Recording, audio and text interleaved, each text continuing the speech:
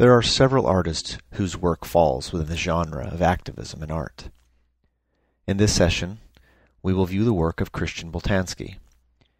I encourage you to study his work in greater detail, and a good place to start is by exploring the book titled Christian Boltanski by Phaidon Press. Christian Boltanski is an artist known for his installation work. Among these installations are the notions of mass genocide that took place during the Holocaust. His work forces viewers to consider their place among the masses as they walk through towering heights of stacked boxes. These stacked boxes represent the remains of Holocaust victims. Boltanski's approach is one of sheer volume. His viewers' senses are overwhelmed by the sights and smells of his installations. The piles of clothing that are strewn about in a massive display in a way that suggests they were discarded. In Lost Workers, The Work People of Halifax, 1877 to 1982, Boltanski transforms the space of the Dean Clue carpet mill, once host to the largest carpet mill in the world, by covering the floor with second-hand clothing. Boltanski claims historically significant places by repurposing the space for his exhibitions, as shown in his work at the old carpet mill. Every carpet worker was fired when the work factory shut down.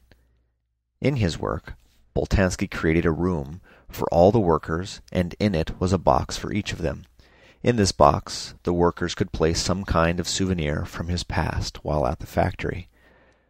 By doing this, Boltanski, in a way, allows the workers a sense of place, giving them back what was theirs for so many years, the factory. The collection of souvenirs serves as the historical document of a past life.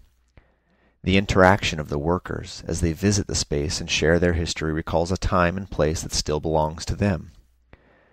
These past shared moments in time serve as the tie that binds these people together.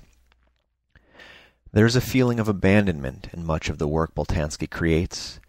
Each installation brings a past tragedy to life, or recalls a forgotten event because, as Boltanski says, quote, "Often when someone dies, the memory disappears. These memories are very fragile. I want to save them." End quote. His work relates to people in a way that encourages broader social change. For Boltanski states that, quote, "Art is always a witness, sometimes a witness to events before they actually occur. So if we want to understand society, we should look at society's artists." End quote. Christian Boltanski studies our past in order to shed light on our future. His work unifies human tragedy by making us all witness to the annihilation of both grand and minute cultures.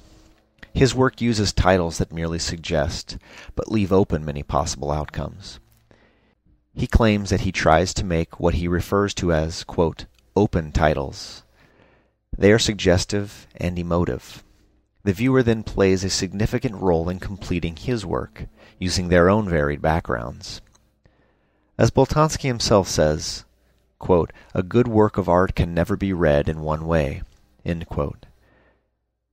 Christian Boltanski's work straddles the divide between human document and historical fact.